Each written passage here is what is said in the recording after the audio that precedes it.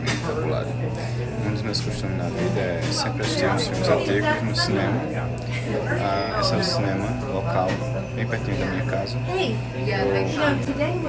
Halloween eles vão passar aqui as poucas, provavelmente vou assistir, baratinho.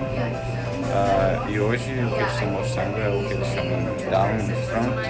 E hoje eles vão mostrar o filme Sorority House Massacre 2. Eles estão fazendo continuações. Então, o mês que eu tive aqui, está passando Jaws The Revenge, que é o quarto filme da série do Jaws. E eles fazem o Comedy Riffing, que eles chamam de Comedy Riffing. Normalmente eles ficou famoso como Riff Tracks, tem um grupo de 3 comediantes fazendo um espetáculo muito engraçado. E aqui a gente pode também beber, a gente pode assistir o filme não só comer pipoca, pode tomar um café e também pode beber cerveja. Só que a cerveja não vende aqui, a cerveja vende atrás, então que eu tinha falado. Eu procurei essa palavra e sabia que é o Comedy Riffing. Então, Riffing, the world's worst movies. É sempre o Riffing está associado a filme trash ou filmes de baixa qualidade, ou filmes que são tão ruins que chegam a ser engraçados. Mas estão fazendo riffing com todo tipo de filme hoje em dia. O termo riffing se refere a um monólogo ou comentário de humor feito de maneira improvisada em cima de um tópico. O riffing, feito com base em filmes, ficou popularizado no programa de TV Mystery Science Theater 3000. Nesse programa ficavam 3 personagens vendo um filme e fazendo piada em cima da ação do filme.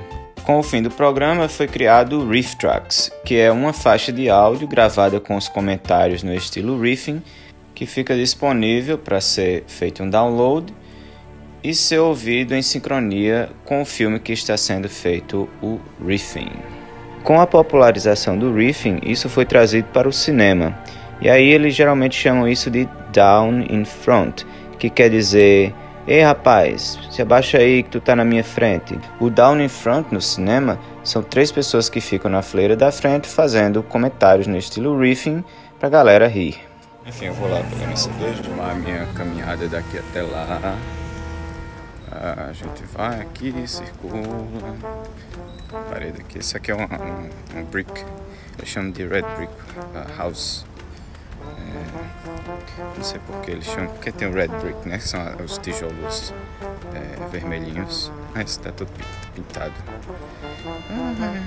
Vou filmar todinho a experiência, né? Já que os meus vídeos falam às vezes um pouco, né? Então ultimamente tenho falado muito de política, isso tem, acho que é um pouco chato, às vezes também todo mundo tá falando de política, uma doença desgraçada, mas é a parte mais interessante que é essas coisas que eu faço da minha rotina aqui. Meus lábios, vou só mostrar lá. É um código.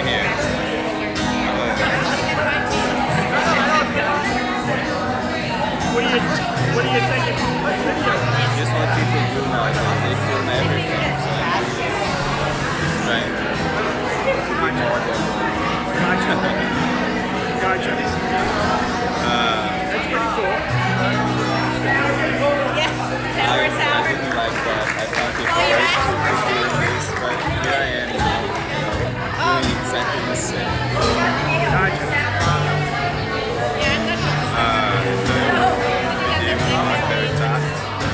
Actually, it's pretty cool. I like the background. Background? Yeah. This one?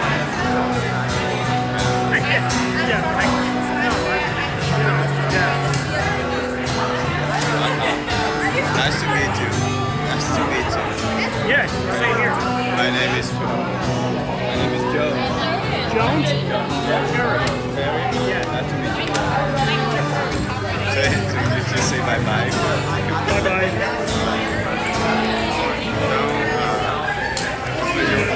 Blackberry tart. Sour é um tipo de... Sour é alguma coisa acesa, então é um tipo de... cerveja, né? Mas é isso. Agora eu vou levar o meu... Vou levar esse bichão. E dá pra passar as 2 horas do filme lá rindo com os caras fazendo Riffing. E ficar aqui, tem aquelas 2 consequências do tonel lá, eu acho que não tem nada lá. E pronto, eu já paguei e vamos começar a ir. Interessante eu ter falado com aquele cara, que eu esqueci o nome, Terry, Larry, eu não sei. Hey honey, what are you doing there? You wanna go? Hello. Alright, nice to meet you. E porque eu falei que estava indo ver o filme e eu perguntei a ele se sabia o que era Riffing. E ele disse que não conhecia a palavra. Ele ficou assim, não entendeu porque ele não conhece a palavra. Então, quando a gente não conhece uma palavra, a gente não consegue entender. Aí eu escrevi para ele a palavra riff tracks. Perguntei se ele sabia, ele disse que não sabia. Então, não é uma palavra, até aqui, por aqui não é comum, mas quem conhece esse tipo esse estilo de comentar filmes, riffing, está acostumado com essas palavras, riffing, riff tracks. Ou seja, não é uma palavra muito comum, popular, nem aqui mesmo, nem entre os falantes da língua. Imagina assim, enfim, vou entrar e ver se eu curto a minha noite de cena, ok? Eu vou mostrar um pouquinho aqui dentro como é que é onde a gente espera. As meninas que falaram comigo, simpáticas. Obviamente a galera aqui é bastante LGBT friendly, mais simpatizante. Eu me sinto bem aqui, graças a Deus. Aqui tá, não sei se chama de lobby.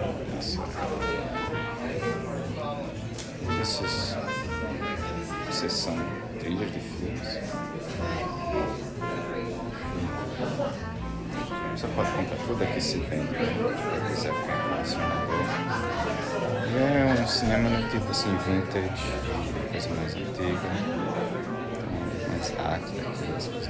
Eu me sinto muito bem aqui, eu chamar de cinema local. A gente tinha um cinema local lá no Tennessee, em Nashville. Eu fui com o Adam algumas vezes. A gente assistiu uns filmes antigos, óbvio, só arrastava ele pra ver esses. Mas é isso, mas ficou no passado agora.